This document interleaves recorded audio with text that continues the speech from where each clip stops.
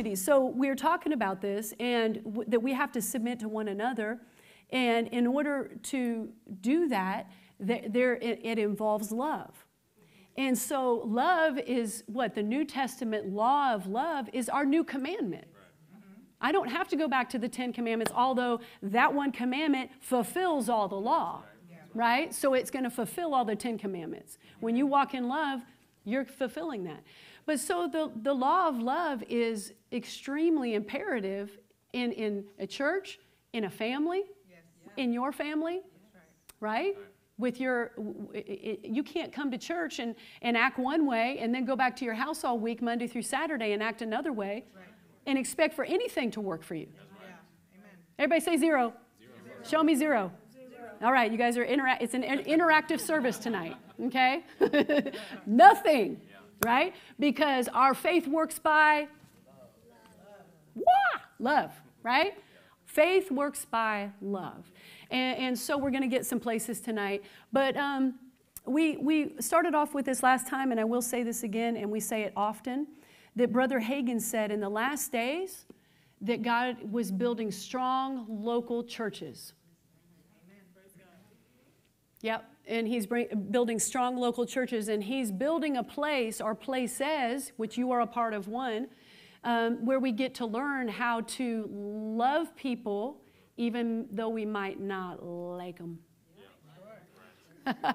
And then we also get to yield our wills and our lives to some things that we might not like. And that's to our Master, our Savior, right? Because when we read His Word, there are things in there that I don't particularly just do backflips about, you know? And some people, they pick and choose in the Bible what they want and what they don't want, and they only read the things that they want. But everybody say this: I love everything in the Bible. I love this whole law. I love your Word. I love it. I meditate on it day and night, is what he said. So we talked about those things, and I'm going to start with this tonight because I left off, and I had been talking about this last time. I said this: the gospel, and I love this because this I didn't make this up, but I went back and wrote it down. It says the gospel of Jesus Christ is demonstrated through two avenues in the earth. In other words, the way people know that we're born again, and it's a billboard for us, is what? What two ways, what two avenues do we do this by? Well, unity is one, or love, because in unity is love. It's the gathering together. And then the miraculous. Do you remember me saying that? Those are two avenues by which people know that we're born again. They're like, oh, those people, they're different. They must be Christians. Because they're all getting along. And out there, they don't all get along. Yeah? Right? You go anywhere, and it's a place of strife. Maybe your work is like that. Maybe your home is like that. But outside of the four walls of the church, and that's why we don't allow strife in here. And I forgot my phone, but I had on there today. I was going back and I was looking. We have it in the office, and it's written down. The Holy Ghost at the beginning of the year said 3 things to our church. 3. Does anybody remember what they are? I'll give you a big hand clap if you remember, because I don't have any money. I'll give you a big hand clap if you can figure out what it was. Did anybody write it down or even know? We talked about it for months and months. What did he say? Yeah, that was number 1. Huh? That was a good one. Yeah, number 2. So the first one was run together at a steady pace. What is that? Unity. Run together at a steady pace. How do we do that? Well, we listen to the Word of God. We hear what's being preached because we believe that that's our answer and our help.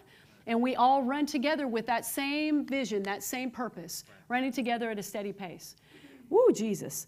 Number 2, don't tolerate strife. Don't tolerate it. Because what did I just say? Outside of the 4 walls of the church, that's what they do. That's what their mantra is. We separate, divide, and conquer. Get everybody into groups.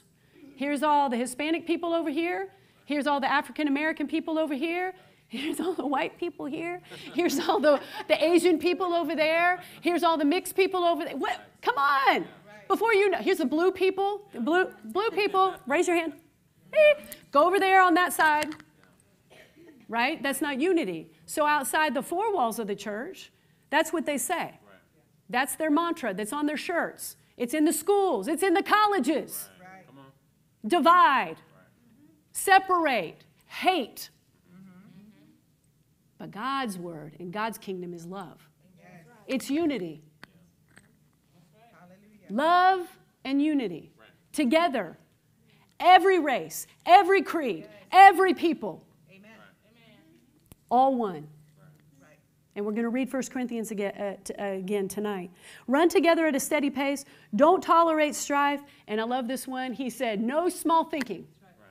And so part of that is what we do every service. And I know you guys are probably like, if they do that slide one more time, building's paid off. I'm just going to. No, you're going to get okay because no small thinking. Right? Maybe you can't understand why we're going that direction, but that's what the way the Holy Ghost has directed us, so we're all going to go one way. One way. This building is going to be paid. It is paid off by faith. I see it. I know it. Right? Why? Well, there's a plan. There's a purpose for it. And guess what? You're a part of that. So I wanted to read those things so you could know. Now I want to turn over here to 1 Corinthians chapter 12 and verse 12. You guys with me? I'm kind of like, it's like shotgun night where I just kind of like have a whole bunch of stuff. 1 Corinthians chapter 12 and verse 12. My glasses. Here we go. It says, and we read this last time, but I'm going to read it again.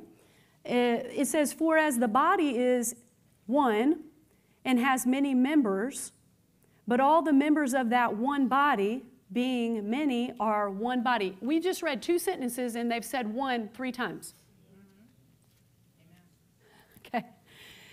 Okay. But all the members of that one body, being many, are one body. So also is Christ. For by one Spirit we're all baptized into one body, whether we're Jews or Greeks, whether we're slaves or free, and have all been made to drink of how many? One Spirit. We've all been, so if you might not understand this scripture, all it's saying is all the body of Christ, we're all one. We're all different kinds of people, but we're all one together. Back then it was Jews and Greeks, and remember they weren't supposed to talk to, the Samaritans weren't supposed to talk to the Jewish people, and all this stuff. They had all these different things going on. So nothing's new under the sun. And then it goes on to say, if the foot should say, because I'm not the hand, I'm not the body, it is therefore not of the body. And if the ear should say, because I'm not the eye, am I not of the body? Is it therefore not of the body? If the whole body were an eye, wouldn't that be weird?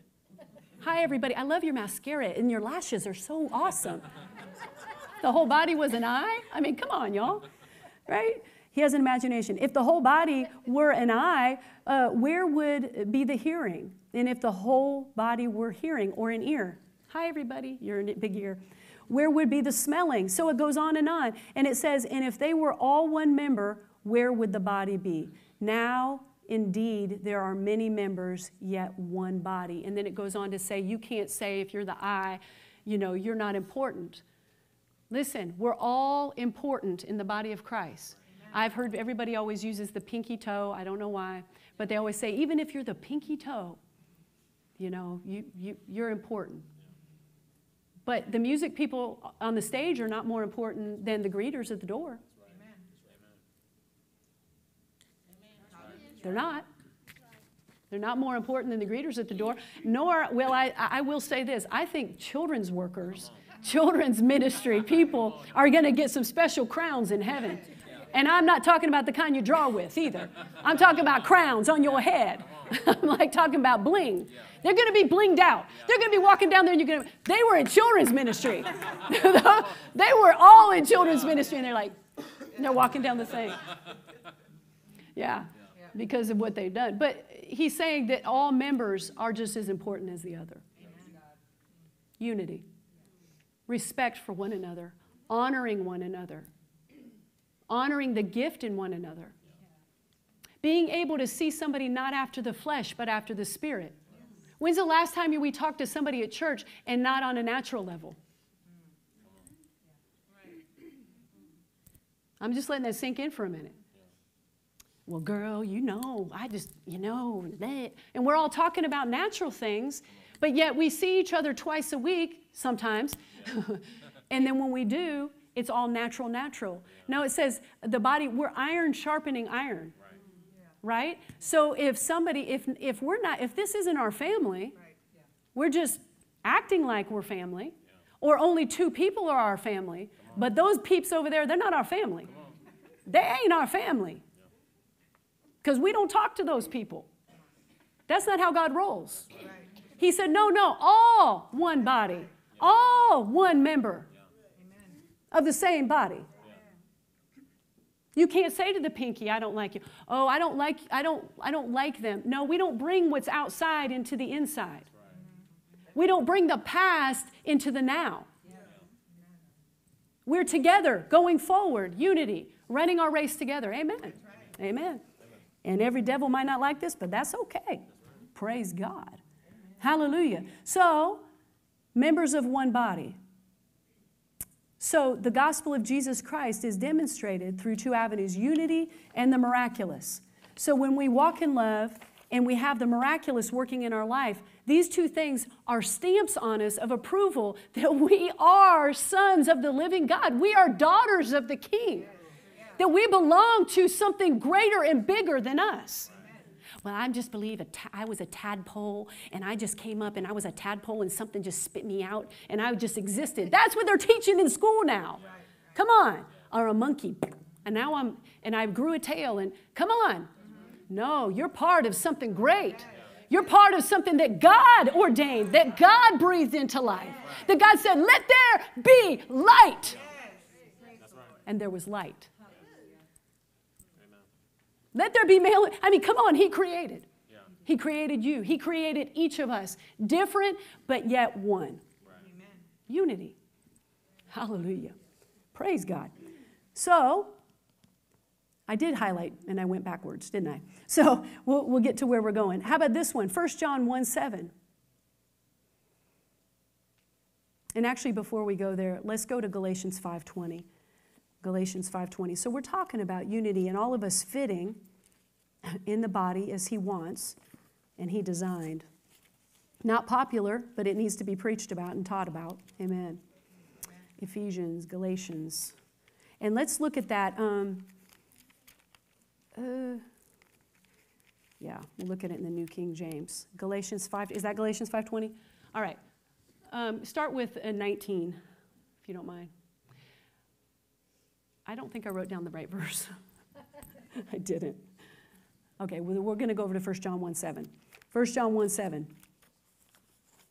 Praise the Lord. I'm so glad that the young people are in here tonight. Amen. Yeah. Does that include even us who are older? Am I a young person? 1 John 1:7. It says, but if we walk in the light as He is in the light, listen to this. We have what? Fellowship with who? One another. But how do we have that fellowship? When we what? When we walk in the light. So we can say basically walking in the light of God's word, what He says, when I do that, I have fellowship with one another. If you're not this is a good indicator. If you're not getting along with God's people, you're probably not in the Word very much. Because it says if we walk in the light as He's in the light, we have fellowship with one another, and the blood of Jesus Christ, His Son, cleanses us from all sin. Yeah. So it's important, that's unity right there. By walking in the light, by getting and staying close to Him and His Word and what He has to say. I don't get to pick and choose what I like and what other people say, and what my daddy told me, what my mama, my auntie, my uncle, what they all believe. No. I believe what God's word says. That's the most important thing to me. Amen.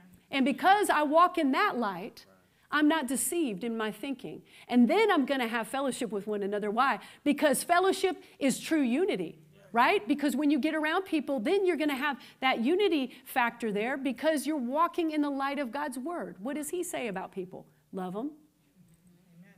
Honor them. If you mess up, ask for forgiveness. If they mess up, they ask for, come on, that's the way we roll. That's the way we work together. Hopefully that was, and if that wasn't a natural thing in your family, in your natural family, over in God's family, that's how it works. Amen. Amen. So, if we walk in the light as he is in light, we have fellowship with one another. All right, now I'm going to get to some of these points. Praise God. So we're talking about walking in unity. And we're talking about these things, but I put down here, number one, that in walking in these things, we have to be able to receive correction well. You can tell I didn't want to say it. All right. I have to be able to receive correction well. And this is what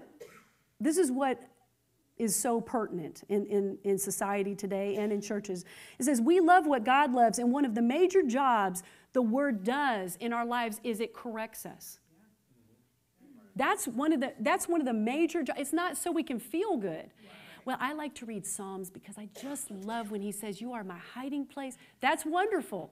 But the rest of the word is to correct us and help us and knock the rough edges off of us. Right? And so his word is a grinder on us a little bit. You know what I mean by that? It just gets those rough edges off of us. It takes all the yuck on our life and it just knocks it right off. Right? So, in walking in unity, I have to learn to receive correction well. Let's look at this. 2 Timothy 3:16 in the Message, and you don't have to turn there, but I'm going to read it. It says, every part of Scripture is God-breathed and useful one way or another for showing us the truth, in exposing our rebellion, correcting our mistakes, and training us to live God's way. Oh, I love the way that reads. Amen. That's what the Word of God does. That's a New King James, but this is the Message. 2 Timothy 3:16 says, every part of God's Scripture, or the Scripture of God, is God-breathed and useful one way or another for showing us truth. But you know, Pastor Kendall, I have my truth. And this is my truth. I believe. Who cares what you believe? I don't mean that ugly, but it doesn't really matter what we believe. It doesn't really matter what we believe. You could say, I don't believe that's a chair. But that's a chair. And it has 4 legs. And if you take one off, you're going to fall down and go boom. But you can say all day that's not a chair. You can have your own truth. You're welcome to your own truth. But what I'm saying is, when it comes to the things of God, we have to say, God's word is the truth. Period. Drop the mic. Drop it. It doesn't matter what I think. I put his word first. You guys, because I used to think like that. Thank God for the renewing of your mind. I remember I used to think like that when I was in college. I thought I was a brat. Miss Margaret, is that true? Yeah, it's a brat. Yeah. Oh, man. And I would argue with you. And I think I was so right and I was so wrong.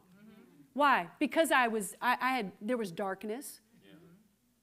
I was walking in the way I wanted to walk. I was doing what I wanted to do. But when that light came on, that's why I like that song, See the Light. When the light comes on, man, and the light of his word shines on your heart, you're like, wait a minute, I don't know anything.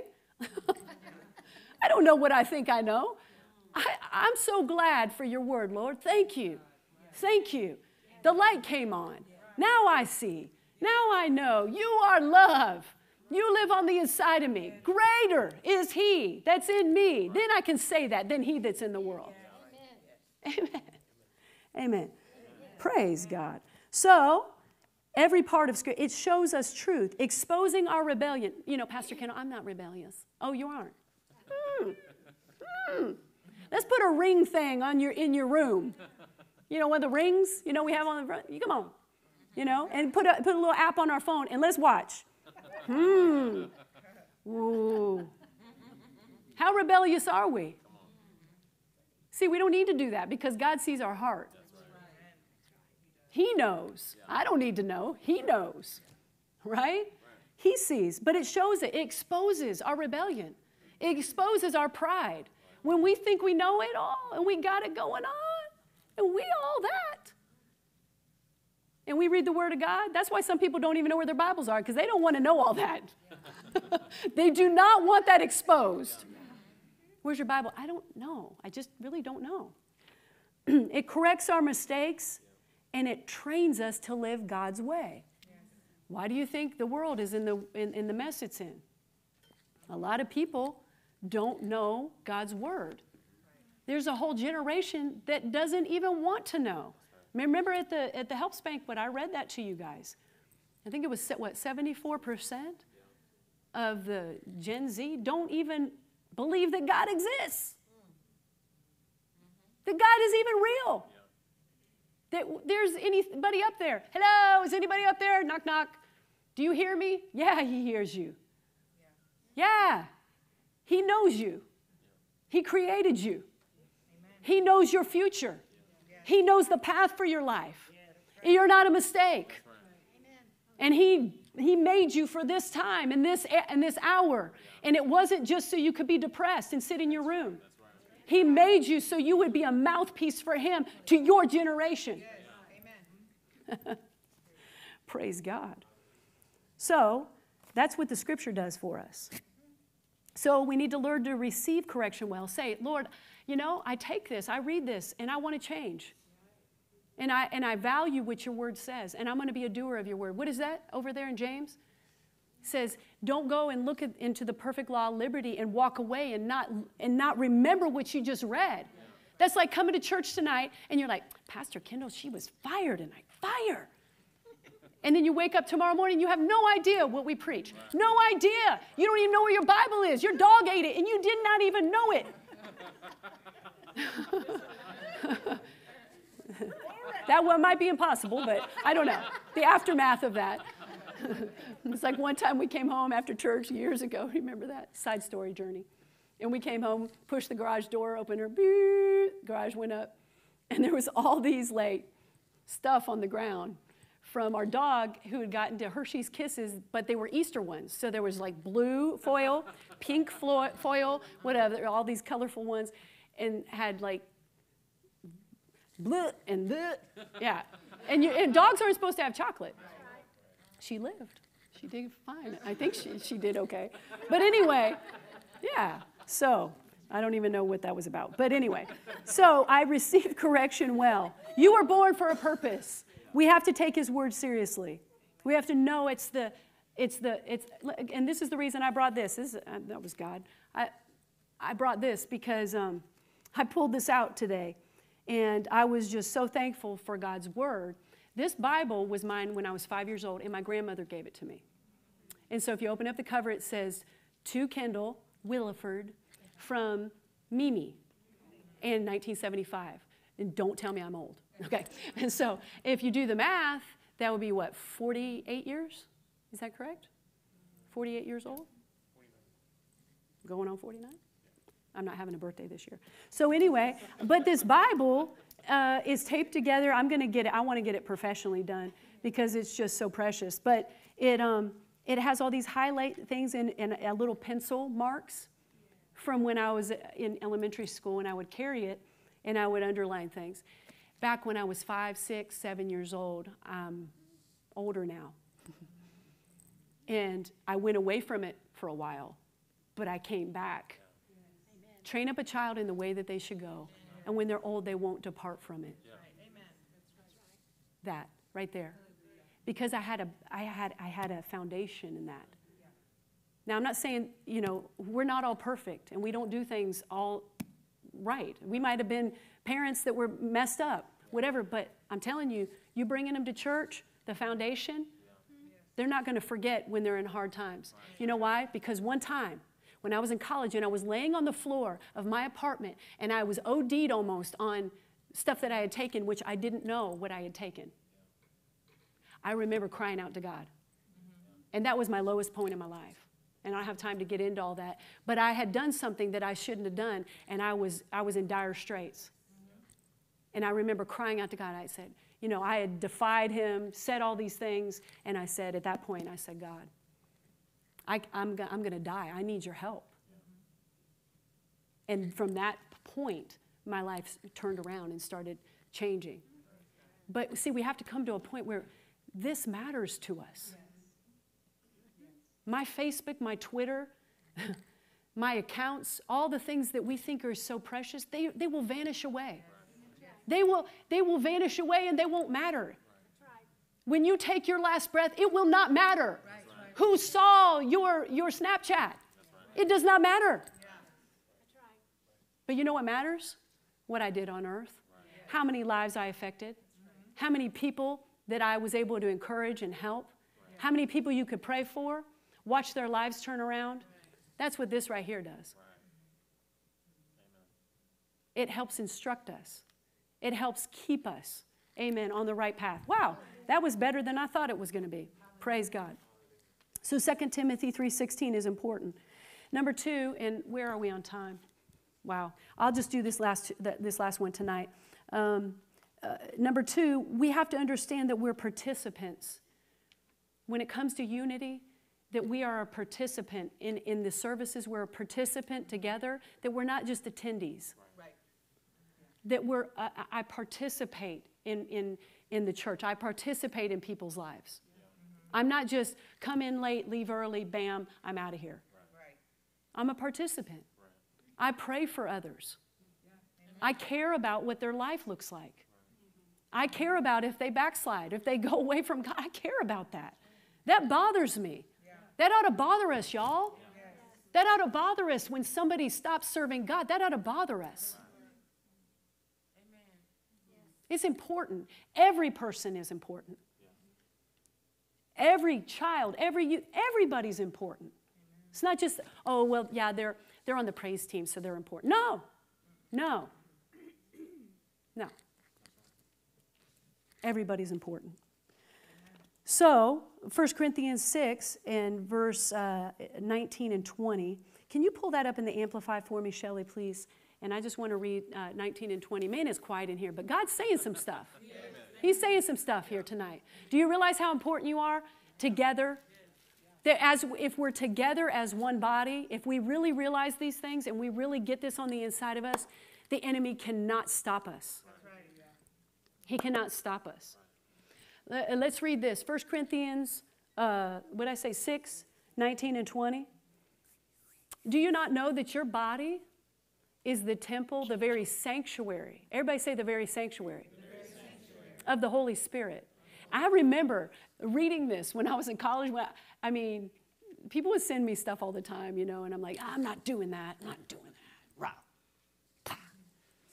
And I remember hearing this. Do you not know that your body is the temple? It's a sanctuary. It's a house of the Holy Spirit. So every time I did something bad, I still had that in me. I knew. I was making the decisive decision to still do things even though I knew they were wrong. It was my choice. So do you not know that your body is the very sanctuary, the house of the Holy Spirit who lives within you, whom you have received as a what? He gave that to us as a gift, y'all. It's a gift. I love getting gifts. Oh, my goodness. And I love giving gifts. I am a gift giver. I love giving gifts. But I know somebody who's more of a gift giver than I am. We won't talk about it. Right? But if that's your love language, if that's how you roll. But the biggest gifter in all of creation, in all of time is Him, Jesus. He gave Himself as a sacrifice. And it was a gift. It says, whom you have received as a gift from God. You are not your own. You've been bought with a price. And you were purchased with a preciousness and paid for. Made His own. So, because of that, what does He say? Then honor God. And bring glory to Him in your body. So it matters what I do with my body. Amen. It matters what I do in the body. Amen. I'm not just an attendee. I'm a participator. I've been bought with a price. I've been purchased with a preciousness and paid for. I've been made His own. then it's my responsibility to honor him. How do I honor him? Remember I said in the beginning, James 4:7, submit yourselves to God. Resist the devil and he'll flee from you. That's how you get the power to work in your life, right? And bring him glory in your body. Well, what does that mean? Don't do stuff with your body that's no-no. Bring glory to him in your body. Do we have to go into detail? We don't. We don't want that for YouTube. No, it's on YouTube. And bring glory to him in your body. In other words, my body does not belong to me anymore. I've been bought with a price. I belong to him. And so whatever these thoughts or these things that come to me and say, do this, cut. I'm going to start cutting. No, I don't do that because I've been paid for with the precious blood of Jesus. He loves me. He paid for me. I don't have to cut myself. I don't have to drink my life away. I don't have to drug myself up. I don't have to give my body to somebody else and let them do whatever they want with me. Because my body doesn't belong to me. It belongs to him. Woo! We're going to preach it tonight. We're going to preach it tonight. So bring glory to him in your body. How do we do that? What I just said. So in spirit and in our bodies. I wrote it down in here. Or maybe I wrote it in my notes. It doesn't matter. But there was a different way to read it. So, in my spirit and in my body, I want to honor him. I want to respect him. Because it matters to the rest of the body. So we'll end here tonight. Maybe we will go another time. But we'll end here tonight that I want, in the unity factor of things, and when we talk about these things, in other words, we can't say to ourselves, well, that's just me. I'm just going to do what I want. You know what? When you do what you want, it affects the whole body. Right. When you do what you want, it affects this church. Because you matter. When you're not here, it matters. Because it helps in the whole flow of everything. So it's not just like, I just go when I want. No. Forsake, not the assembling together of yourselves. Where is that? Right here. Not in the Amplified, Hebrews 10:25. Not forsaking or neglecting to assemble together as believers, as is the habit of some. Hello, some? How about many? How about 99% of people? Can I add that, mister? Can I add that in there? All right. As a habit of some, but admonishing. Listen to this. Warning. Urging and encouraging one another. Well, you just do what you want, man. It's your life. What church do you go to? Yeah, it does matter.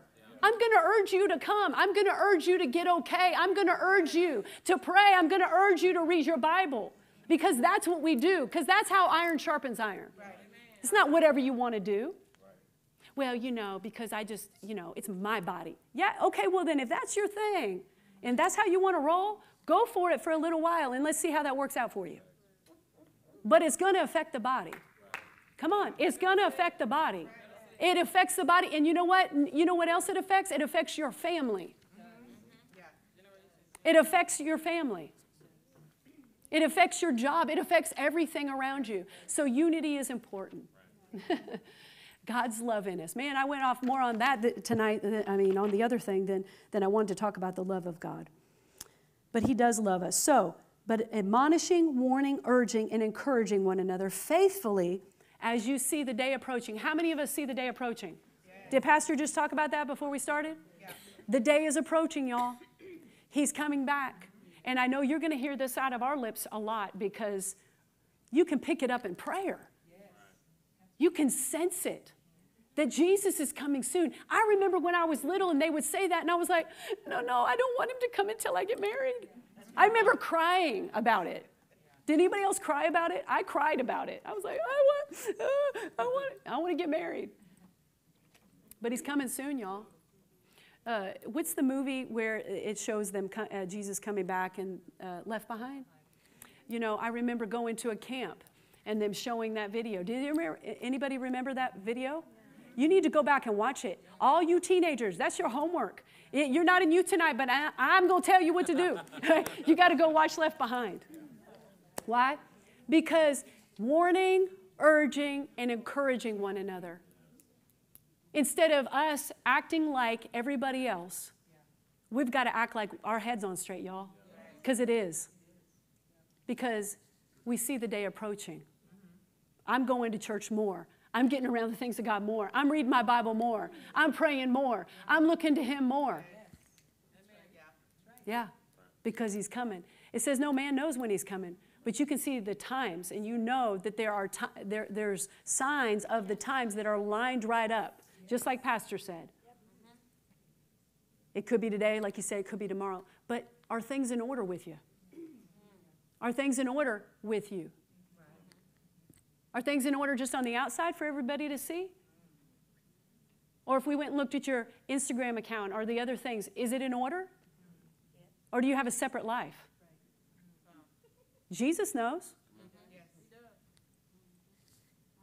Warning, urging, and encouraging. Let's all stand up tonight. Hallelujah.